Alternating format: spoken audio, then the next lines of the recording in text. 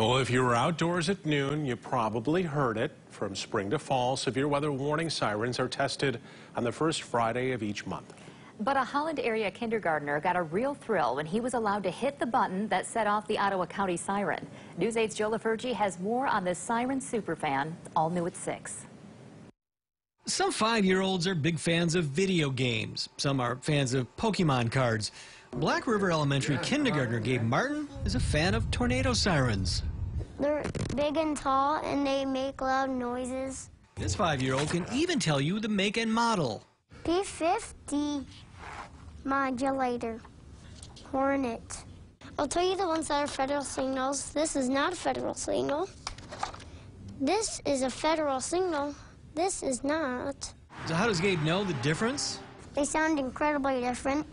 It all began when Gabe's parents heard some unusual sounds coming from his room. We would hear a siren on his tablet, and we'd say, "What are you watching?"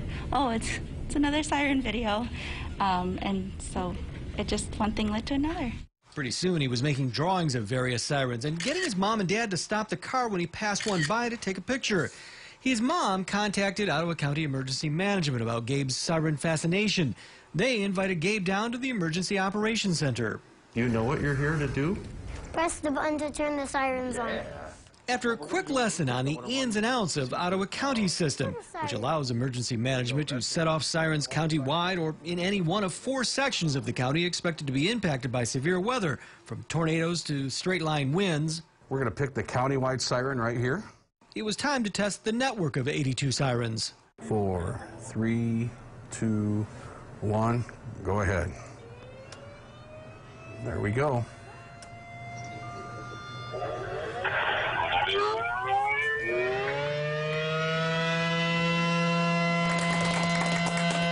Ottawa County Emergency Management Director Lou Hunt says Gabe's fascination with sirens promotes an important lesson, whether you're 5 or 55, as we head into severe weather season. The sirens are just one part of an early warning system. There's a lot of other things that you can do for yourself indoors, like weather apps, NOAA weather radios, local media. The other lesson, if you hear the sirens going off, don't panic. They're just for warning people if there's a tornado or lightning or a tsunami. Of course, these early warning systems vary from county to county. If you want to learn more about the way the system in your area works, we have links to several emergency management websites at woodtv.com. In Allendale, Joe LaFurgey, News 8.